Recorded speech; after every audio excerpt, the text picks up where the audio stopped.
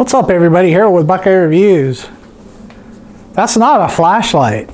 Today we are looking at the Eddie Bauer Snowfoil winter boots.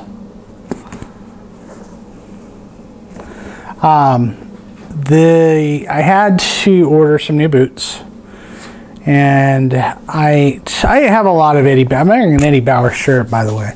So I have a lot of their gear. I believe in their gear. I believe their gear has got me through some pretty rough times in the outdoors, especially because I like to winter camp and winter backpack a lot.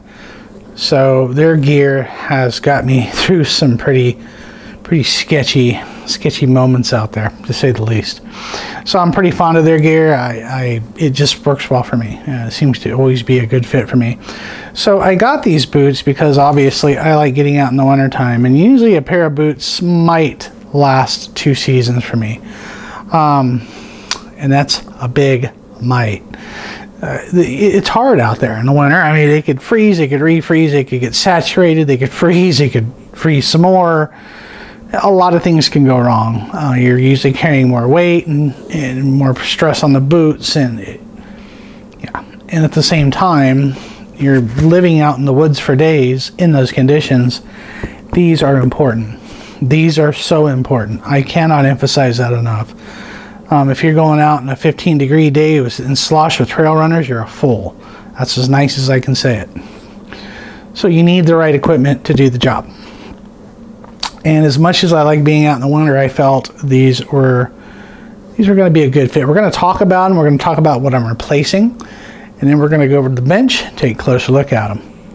So let's dig into some pertinence on these. Right now they're on sale at Eddie Bauer's website for $70, regular $140. Now, in full disclosure, I own these boots. I bought them with my own money, so just getting that aside. So my opinion is my own.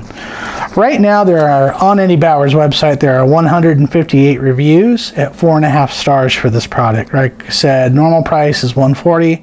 They're on sale for $70 right now.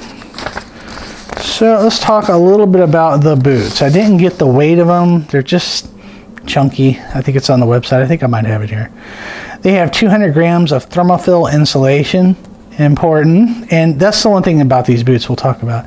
EVA footbed, and the sizes they have 8, 8.5, 9, 9.5, 10, 10.5, 11, 11.5, 12, 13, 14.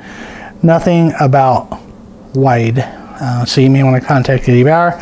They are waterproof, have arch support. And they come in 2 colors. I have the regular, and they also have like a carbon gray black. Now, what am I replacing? Well, these monsters. Look at those bad dudes. They used to have their own theme song. These are the Cabelas moon boots. They're not called the moon boots. They were called the snow runners. I call them moon boots because that's what they reminded me of. But these were the snow runners from Cabelas. I believe they had 100 grams of Thinsulate. And, you know, it was hardly enough at times. I had a little bit of problems with these boots. Now, some of the good things on these boots was the BOA lacing system. For those of you that are familiar, you'll see a wire, really super strong. You just push the button in, and it tightens the boot down. And I mean, it does a good job.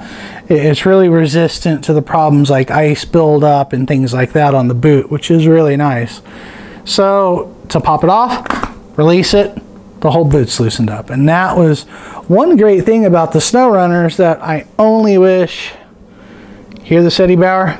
BOA boots. Put them on your, do it. It's worth it. That right there. That is an incredible system. Limitations, I haven't really found any. Now, why did I only get 2 seasons out of these boots? If you look at the tread wear is really good on them. I still got a lot of life left in them. But you'll notice where I can literally stick my finger in the boot. So when you create boots with all these stitch areas, you've just created something with more fail points. That's my problem. And then also it didn't have a place on the top to hook my gaiters onto. I mean, they were comfy. You know, I hiked Zaleski a few times in them. Man, those things are just gnarly. Look at them. So yeah, they failed, and they failed in a few places, but I tried using shoe goo and crammed shoe goo in that hole, and that held for a trip. But the last trip, what ended up happening was the lower leather bottoms were completely saturated. We had a surprise snowstorm at Zaleski, dumped a few inches on us. So what ended up happening was, you know, freeze, thaw, freeze. It just completely failed. It took me a half hour with my backpacking stove of thawing these puppies out. I couldn't get my foot in them. They were just that saturated with water and froze that hard. So, and it wasn't sweat. It was just catastrophic failure of the boot. So, gone. So I look forward to trying these out. I think as much as I'm out there in the winter, I think this is going to be a good choice. That being said, let's take a closer look at them. All right, so here are the boots. Let's take a closer look at them. Now I'm surrounded by lights and tripods, and it's a little hard to get my hands in here, but we're going to make it work. Take a close look at them. Now there is a spot for your gaiters, a loop. However, they ran the lacing through there and had it flat, so do know that you'll need, if you want to use gaiters with a gaiter loop, you'll need to take the laces off. So just know that going into it. So it does have the EVA footbed, which feels a little thin to me. I'm not sure why. Nice rubberized top, which is really what I'm looking forward to. I don't want another pair of boots to let out on me in the middle of winter. Miles and miles and miles from anything. That is usually bad. Nice little heel kick there.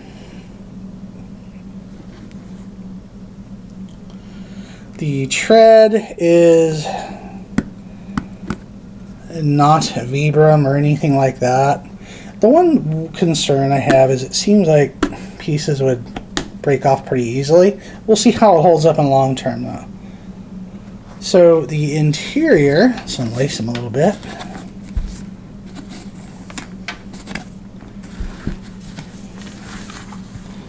So again, Thermofill, 200 grams of insulation.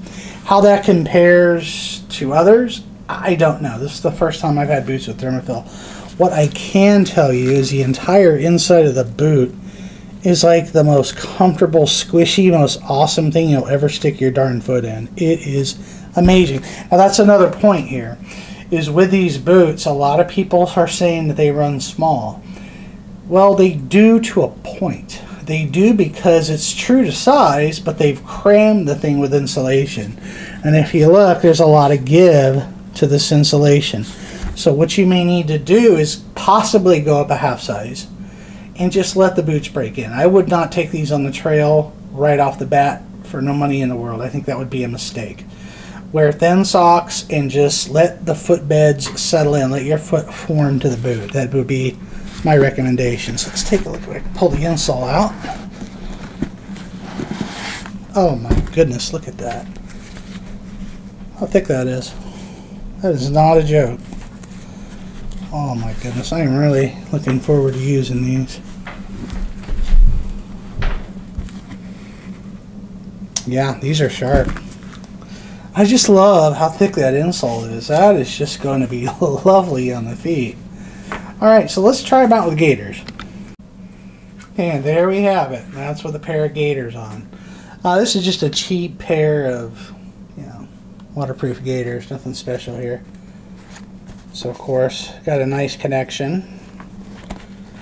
And you're going to notice that kick, the gaiters fit really nicely with where this is. As you can see, it's a perfect fit.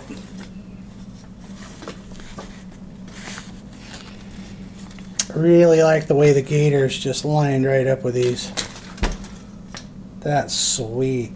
What a nice, perfect fit for that. And I could tighten this down. It's a little loose. So yeah, with gators, looking really pretty good with gators, definitely.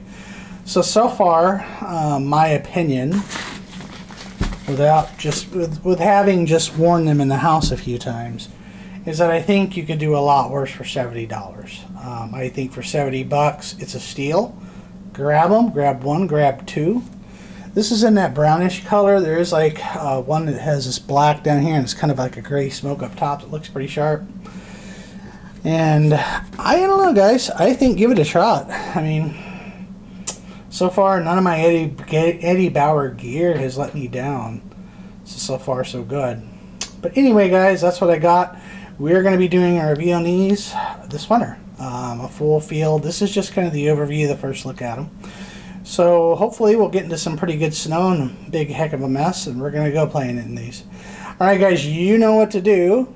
Click down below, subscribe, hit that little notification bell, share this with your friends. Remember, once we hit 1,000 subs, I'm giving away an Olight parent headlight system.